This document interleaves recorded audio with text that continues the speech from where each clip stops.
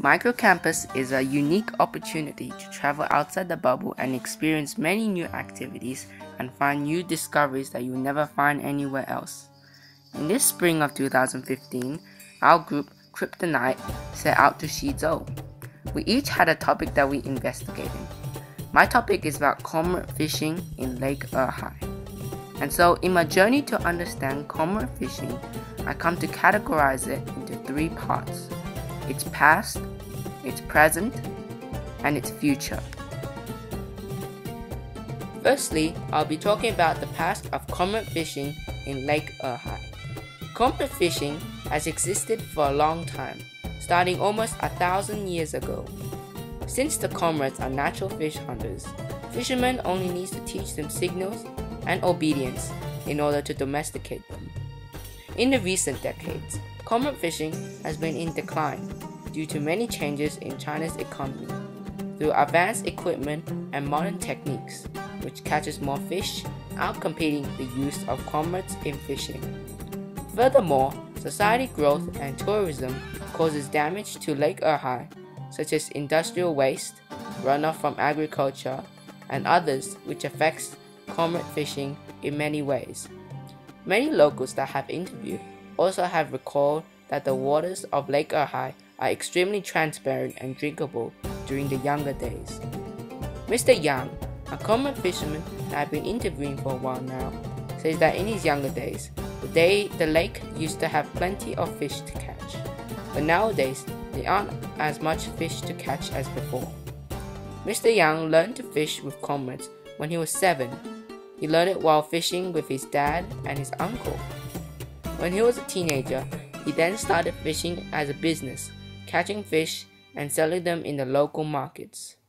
Recently, about 6 years ago, Mr. Yang and a couple other cormorant fishing families partnered up with the government to create a cormorant fishing tourism business. This was because of the decline in cormorant use, since it no longer yields more profit than the other techniques, such as net fishing, and the government would like to preserve this technique for tourists, as it was a traditional method used in the area. In the partnership, the government will cover the costs of the equipment and other issues regarding the business, but take parts of the cormorant fishermen's income.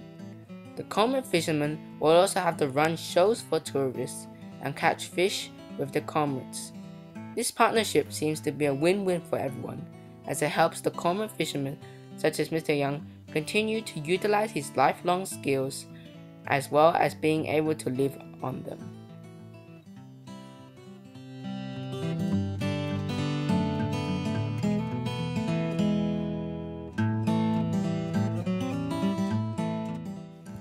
Nowadays, Mr. Yang wakes up every morning at 6 and works till late in the afternoon at around 5:30. He runs about 10 tourist shows a day, catching around 2 large fishes per show, which can be sold to tourists for 50 RMB, no matter the size of the fish. Those that are not bought by the tourists can also be sold to other cormorant fishermen for 15 RMB. If he still has fish left over, he will walk to the nearby market and sell the fish to them in the evening. Mr. Yang also has to make daily trips to the market to purchase small fishes to feed the cormorants as rewards for their efforts. Every day, he feeds 500 grams of fish to the males and 400 grams to the female cormorants, due to the female cormorants having a slower metabolism. Unlike net fishermen, Mr. Yang and other cormorant fishermen can fish all year round and has no regulations on when to fish, because the government runs their business.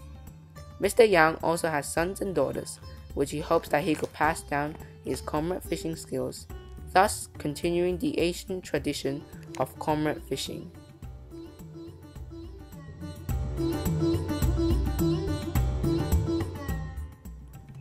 This is an example of Mr. Yang running a cormorant fishing show for tourists.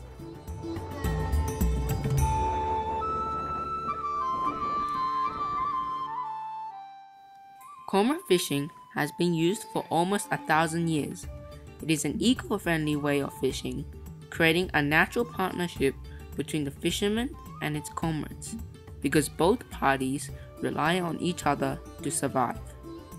Now, the fish technique is slowly dying as we utilize other methods that consist of machinery and other unnatural ways to collect fish.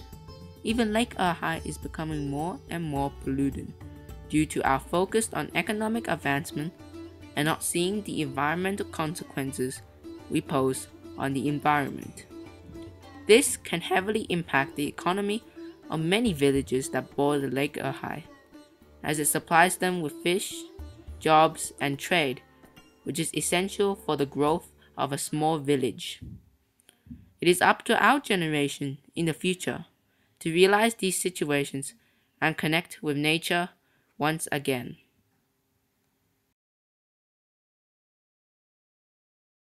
In conclusion, learning about cormorant fishing has been an interesting experience here in Shizhou. I learned many facts as well as many details of the lives of numerous people, such as Mr. Yang, the cormorant fisherman.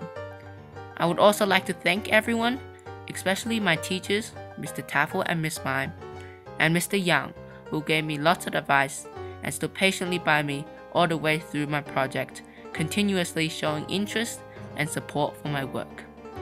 Microcampus has given me many unique perspectives here in Shizhou, which I will remember for the rest of my life.